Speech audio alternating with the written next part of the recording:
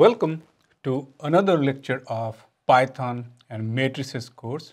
In this lecture, we will be talking about singular value decomposition and principal component analysis. In short, singular value decomposition is known as SVD and principal component analysis is known as PCA. Both of these techniques are primarily belonging to what is known as dimensionality reduction techniques, and dimensionality reduction is a very important process or a step in many different applications, including machine learning for sure. And what we are doing when we are talking about dimensionality reduction is essentially we are reducing the number of variables under consideration by obtaining some sort of principal variables. So let me give you a brief intuition, a geometrical intuition what dimensionality reduction might look like. Let's say if we have data that we are representing in a 3-dimension, right? So if we have a 3-dimensional data plane and we are representing data in 3 dimensions, and let's say we have some data points which are in this dimensions, right? Let's say these are the 4 data points that there are these dimensions, and again this is the first dimension, this is the second dimension, and this is the third dimension. Then what we are doing is we are taking this data set and hopefully projecting that data set in a lower dimension, maybe for example in just 2 dimensions. Okay, so we are doing some transformation of this data and we are projecting that into a lower dimension, maybe from a 3-dimensional to a 2-dimensional space.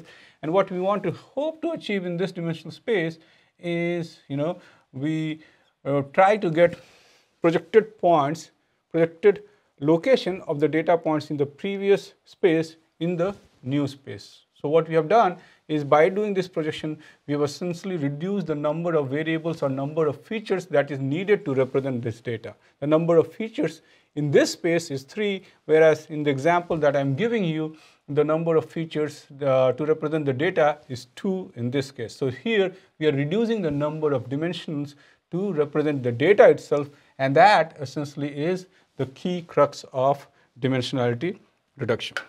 Now, why we want to do dimensionality reduction? Okay, so now there are problems with typically high dimensional data sets. Okay, and the first problem with the high dimensional data set is the learning, or if your computations that you are doing with a data set could be expensive because the data itself is in a high dimensional state. And why? Let's say many of the machine learning frameworks requires you to do matrix inversion or use a computational approach such as optimization to solve for a problem. And any problem which is a high dimensional, the matrix inversion becomes complex and expensive. And same it is true for optimization based approach. If the number of variables in the optimization problem increase, then the optimization problem becomes a little bit more tougher to solve, right? And this is a curse of dimensionality, and typically learning is expensive in the higher dimensional space. So what you may want to do is maybe you can represent the data in a lower dimensional space and solve that problem, whatever you are interested in, matrix inversion or optimization in this dimensional space rather than in the higher dimensional space that you have. That's one. The second issue is if you have a high dimensional data, right, and the number of features typically are higher, and if you fit a machine learning model, it might lead to what is known as overfitting. So overfitting is a problem which happens when you have trained a machine learning model which does really well in case of the training data. So it fits the training data really well. But when you start using that learned model in actual practice for new data or the testing data, it does not work well. And this could be an overfitting issue where the performance of the model is really great with the trained data, but the performance of the model is not that great in the testing on the real case scenario, user scenario.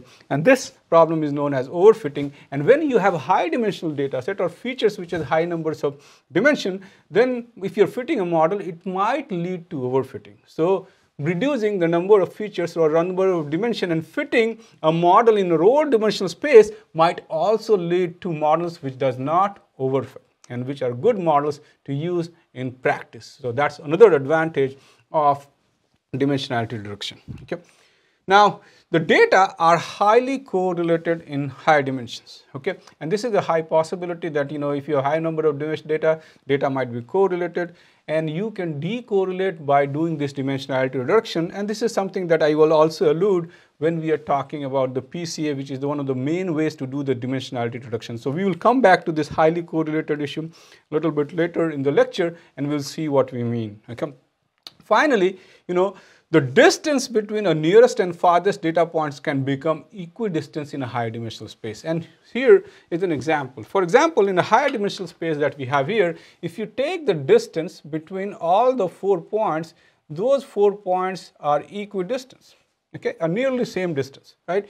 Whereas if we do the dimensionality reduction, and then again this is a class 1 type of data set, this is class 2 data set. When you do this dimensionality reduction in the reduced space, the distances are now changing and they are no longer equidistant, right? So distances between similar data points are smaller, and the distances between dissimilar data points are larger.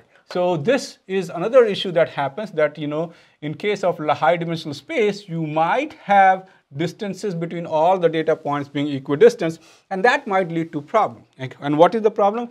It might be lead to, for example, the data would be easier to classify. So if I want to draw a plane, right, to classify this data set where this is class 1 and this is class 2, right, it is easier to classify that data in the lower dimensional space, whereas it will be a little bit hard to find out the plane in this high dimensional space, right? So this is the fourth issue, that typically the distances between the nearest and farthest data point could be equidistant in high dimensional space, whereas when you do the projection and bring that data set in a lower dimensional space, the distance are no longer equidistant, and this helps us in easier classification or easier model fitting and so on. And that's one of the reasons why you may be interested in doing dimensionality.